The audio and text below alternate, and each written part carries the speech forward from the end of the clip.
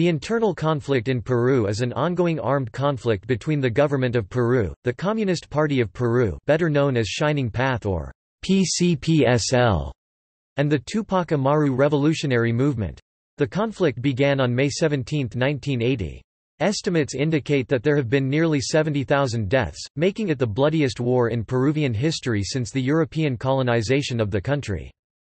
The high death toll includes many civilian casualties resulting from deliberate targeting by many factions. Recently, however, the conflict has become dormant as the number of deaths dropped significantly since the year 2000. There were low-level resurgences of violence in 2002 and 2014 when conflict erupted between the Peruvian army and guerrilla remnants in the VRAEM region. The conflict has lasted for over 38 years, making it the second longest internal conflict in the history of Latin America, after the Colombian armed conflict. Background. Prior to the conflict, Peru had undergone a series of coups with frequent switches between different parties and ideologies. On October 2, 1968, General Juan Velasco Alvarado staged a military coup and became Peru's 56th president under the administration of the Revolutionary Government of the Armed Forces, a left-leaning military dictatorship. Following a period of widespread poverty and unemployment, Velasco himself was overthrown by a bloodless military coup on August 29, 1975, and was replaced by Francisco Morales Bermudez as the new president of Peru. Morales made an announcement that his rule would provide a second phase to the previous administration, which would bring great political and economic reform to the country. However, he was unsuccessful in delivering on his promises, and in 1978 a constitutional assembly was created to replace Peru's 1933 constitution. Morales then proclaimed that national elections would be held by 1980. Elections were held for the Constituent Assembly on June 18, 1978, martial law was imposed on January 6, 1979, and the Assembly approved the new constitution in July 1979. On May 18, 1980, Fernando Belanda Terry was elected president. During the years between February 1966 and July 1980, about 500 people died in political violence. Many affiliated with Peru's Communist Party had opposed the creation of the new constitution and formed the extremist organization known as the Shining Path. This ultimately led to the beginning of Peru's internal conflict, with the first attacks taking place only a day before the elections. Despite this, national elections continued and Fernando Belanda Terry was elected as the 58th president of Peru in 1980. Terry had already served as the country's 55th president prior to Velasco's coup in 1968. Rise of Shining Path. During the governments of Velasco and Morales, Shining Path had been organized as a Maoist political group based at the San Cristobal of Huamanga University in the Ayacucho region. It was founded in 1970, and led by Abimael Guzman, a communist professor of philosophy at the San Cristobal of Huamanga University. Guzman had been inspired by the Cultural Revolution, which he had witnessed firsthand during a trip to China. Shining Path members engaged in street fights with members of other political groups and painted graffiti exhorting armed struggle against the Peruvian state. Outbreak of hostilities. When Peru's military government allowed elections for the first time in a dozen years in 1980, Shining Path was one of the few leftist political groups that declined to take part, instead opting to launch guerrilla warfare actions against the state in the highlands of the province of Ayacucho. On May 17, 1980, the eve of the presidential elections, they burned ballot boxes in the town of Chushi, Ayacucho. It was the first act of terrorism by Shining Path. Nonetheless, the perpetrators were quickly caught and additional ballots were brought in to replace the burned ballots. The elections proceeded without any further incidents, with the act receiving very little attention in the Peruvian press. Shining Path opted to fight in the style taught by Mao Zedong. They would open up guerrilla zones in which their guerrillas could operate and drive government forces out of these zones to create liberated zones. These zones would then be used to support new guerrilla zones until the entire country was essentially one big liberated zone. Shining Path also adhered to Mao's teaching that guerrilla should be fought primarily in the countryside and gradually choke off the cities. On December 3, 1982, the Shining Path officially formed a People's Guerrilla Army, its armed wing. Tupac Amaru Revolutionary Movement. In 1982, the Tupac Amaru Revolutionary Movement (MRTA) launched its own guerrilla against the Peruvian state. The group had been formed by remnants of the movement of the revolutionary left in Peru and identified with Castroite guerrilla movements in other parts of Latin America. The MRTA used techniques that were more traditional to Latin American leftist organizations than those used by Shining Path. For example, the MRTA wore uniforms, claimed to be fighting for true democracy and complained of human rights abuses by the state, while Shining Path did not wear uniforms and had little regard for the democratic process and human rights. During the conflict, the MRTA and Shining Path engaged in combat with each other. The MRTA played a small part in the overall conflict, being declared by the Truth and Reconciliation Commission to have been responsible for 1.5% of deaths accumulated throughout the conflict. At its height, the MRTA was believed to have consisted of only a few hundred members. Government response. Gradually, the Shining Path committed more and more violent attacks on the National Police of Peru, and the Lima-based government could no longer ignore the growing crisis in the Andes. In 1981, Fernando Belaúnde Terry declared a state of emergency and ordered that the Peruvian armed forces fight the Shining Path. Constitutional rights were suspended for 60 days in Huamanga Province, Huanta Province, Cangalo Province, Lamar Province, and Victor Fajardo Province. Later, the armed forces created the Ayacucho Emergency Zone, in which military power was superior to civilian power, and many constitutional rights were suspended. The military committed many human rights violations in the area where it had political control, including the infamous Acomarca massacre. Scores of peasants were massacred by the armed forces. A special U.S.-trained, counter-terrorist police battalion known as the Sinchis were particularly notorious in the 80s for their human rights violations. Escalation of the conflict. The reaction of the Shining Path to the Peruvian government's use of the military in the conflict was not to back down, but instead to ramp up the level of violence in the countryside. Shining Path attacked police officers, soldiers, and civilians that it considered to be class enemies, often using particularly gruesome methods of killing their victims.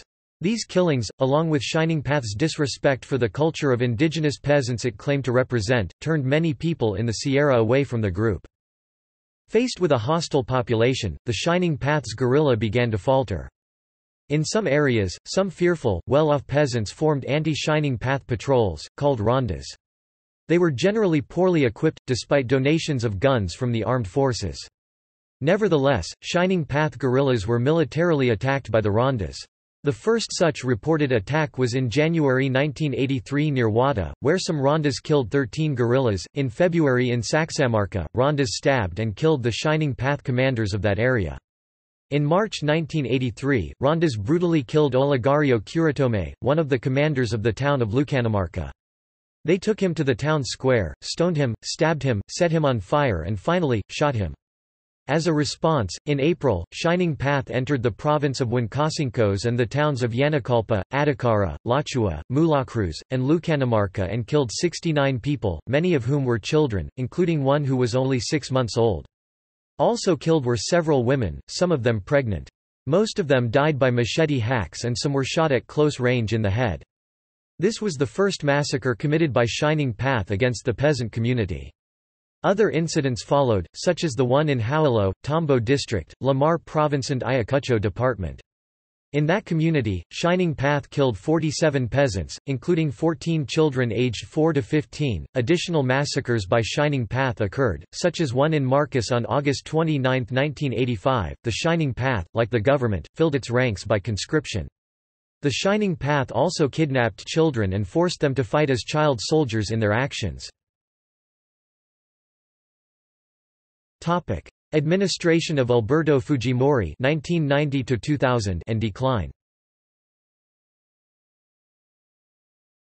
Under the administration of Alberto Fujimori, the state started its widespread use of intelligence agencies in its fight against Shining Path. Some atrocities were allegedly committed by the National Intelligence Service, notably the La Cantuta massacre, the Barrios Altos massacre and the Santa massacre.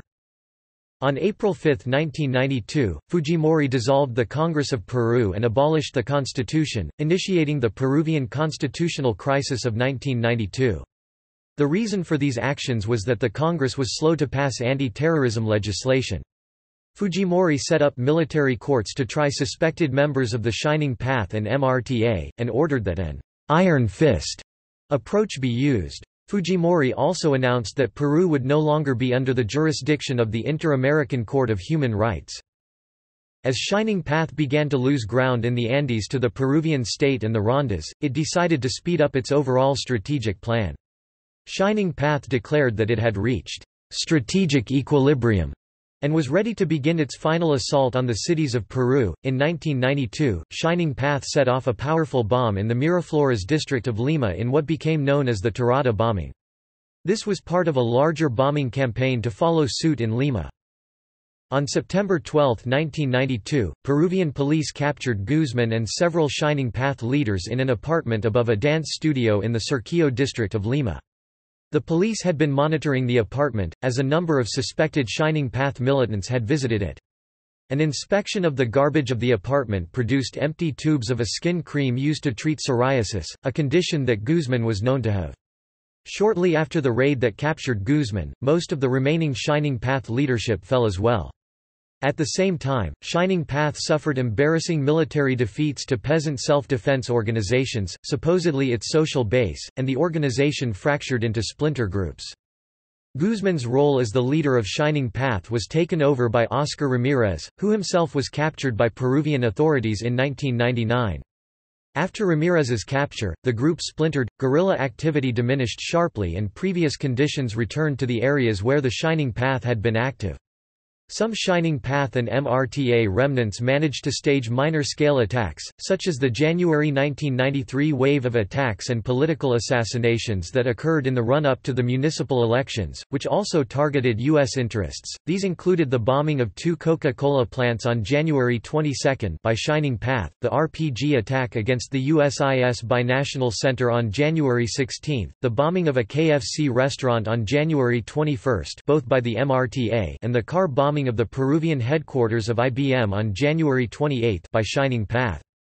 On July 27, 1993, Shining Path militants drove a car bomb into the U.S. Embassy in Lima, which left extensive damage on the complex worth some $250 and nearby buildings. Shining Path confined to their former headquarters in the Peruvian jungle and continued smaller attacks against the military, like the one that occurred on October 2, 1999, when a Peruvian army helicopter was shot down by SP guerrillas near Satipo, killing 5 and stealing a PKM machine gun which was reportedly used in another attack against an Mi-17 in July 2003. Despite Shining Path being mostly defeated, more than 25% of Peru's national territory remained under a state of emergency until early 2000. Topic: Truth and Reconciliation Commission. Alberto Fujimori resigned the presidency in 2000, but Congress declared him morally unfit, installing the opposite Congress member Valentin Paniagua into office. He rescinded Fujimori's announcement that Peru would leave the Inter-American Court of Human Rights and established a Truth and Reconciliation Commission (CVR) to investigate the conflict. The commission was headed by the president of Catholic University Solomon Lerner Febres. The Commission found in its 2003 final report that 69,280 people died or disappeared between 1980 and 2000 as a result of the armed conflict. A statistical analysis of the available data led the Truth and Reconciliation Commission to estimate that the Shining Path was responsible for the death or disappearance of 31,331 people, 45% of the total deaths and disappearances. According to a summary of the report by Human Rights Watch, Shining Path killed about half the victims, and roughly one-third died at the hands of government security forces. The commission attributed some of the other slayings to a smaller guerrilla group and local militias. The rest remain unattributed. According to its final report, 75% of the people who were either killed or disappeared spoke Quechua as their native language, despite the fact that the 1993 census found that only 20% of Peruvians speak Quechua or another indigenous language as their native language. Nevertheless, the final report of the CVR was surrounded by controversy.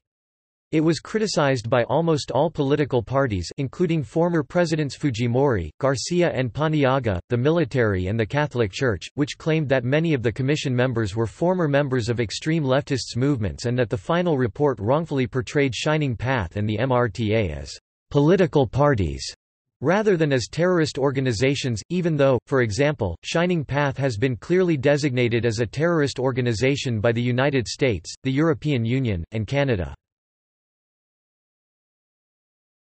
21st century reemergence 2002 present.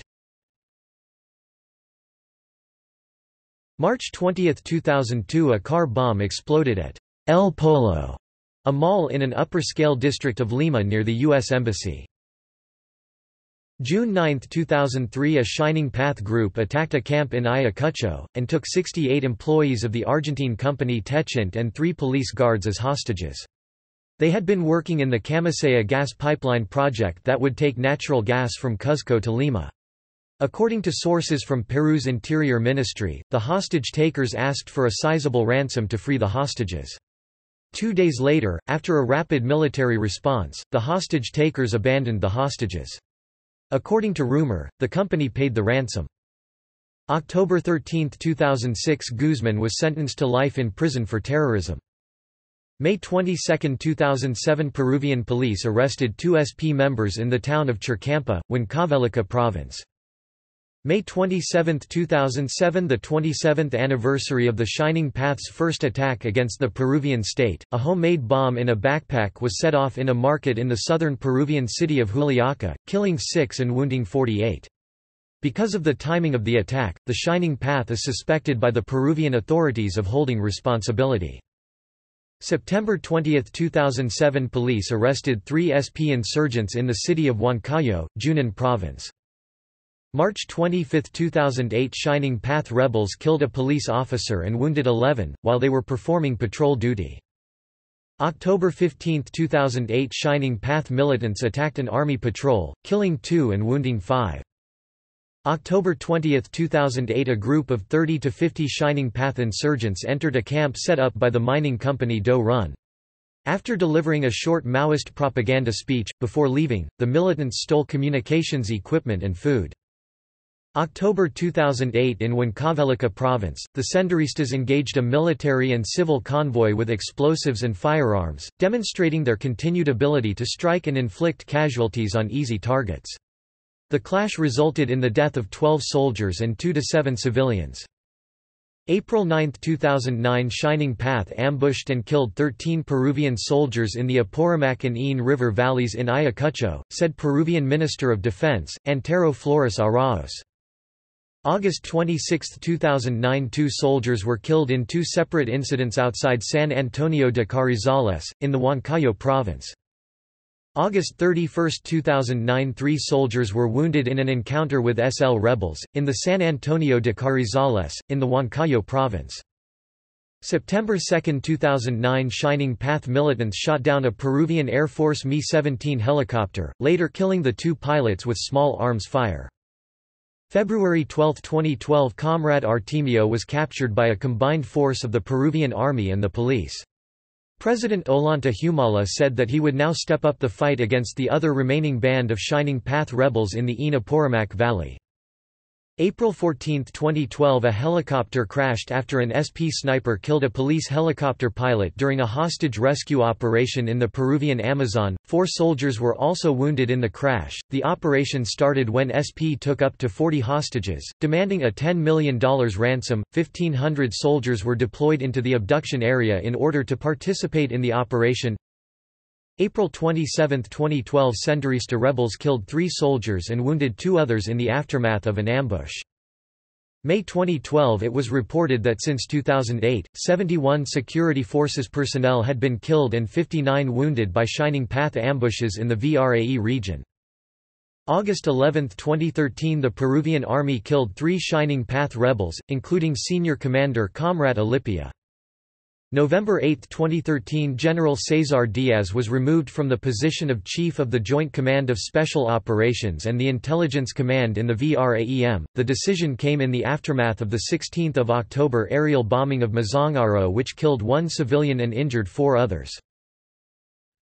February 2014 – The Shining Path were reported to have attacked a Transportadora de Gas del Peru natural gas work camp in Peru's Cusco region.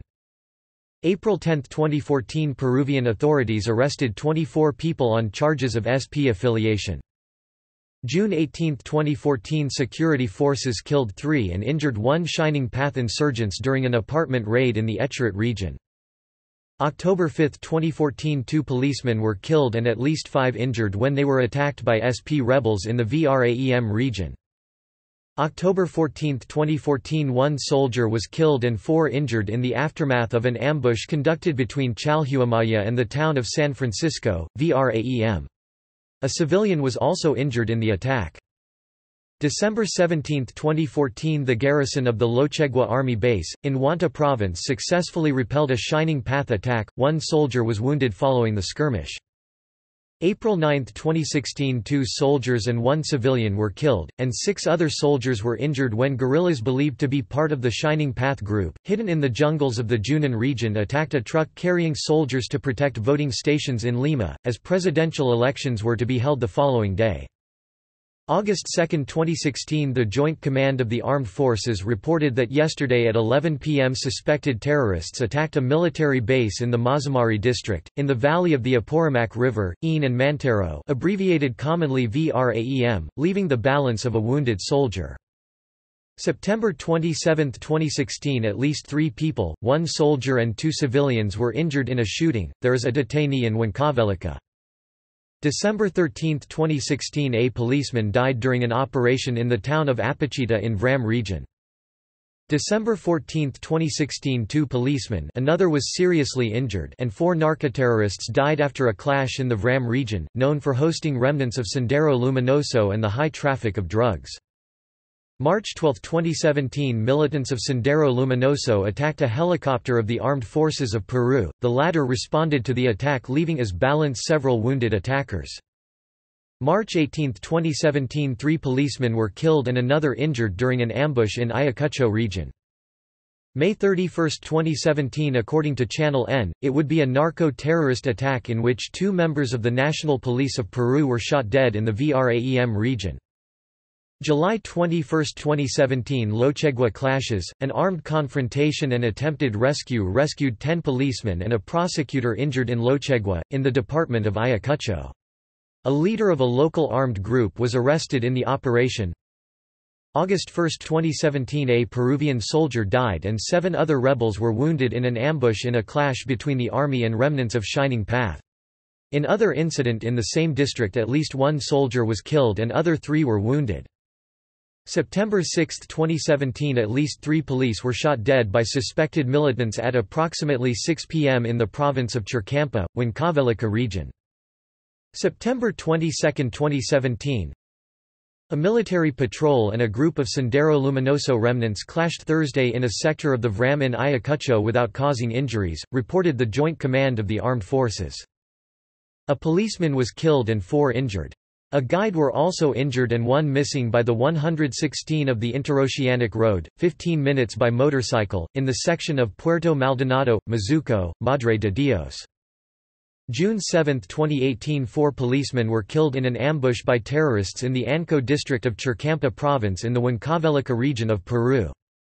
June 11, 2018 – A group of terrorists attacked a military base in the town of Mazangaro in the province of Satipo in Peru. 6 soldiers were injured in the shooting. See also 2009 Peruvian political crisis, List of designated terrorist organizations. References. External links. Truth and Reconciliation Commission International Center for Transitional Justice, Peru.